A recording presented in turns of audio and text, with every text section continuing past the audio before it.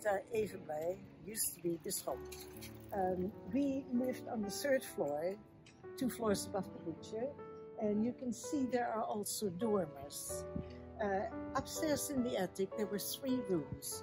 One was meant as a storage room for the people on the 2nd floor, and the other one was meant as a storage room for us up on the top floor. The 3rd door we were never allowed to open. There were sounds in it, there were obviously people in it, but we were not allowed to open it, and I'm quite sure it was that little dormer room, the room behind that dormer room. After the war, the door was open. There were no more sounds. I didn't need to be afraid anymore. I used to be scared of the sounds that came out of the room.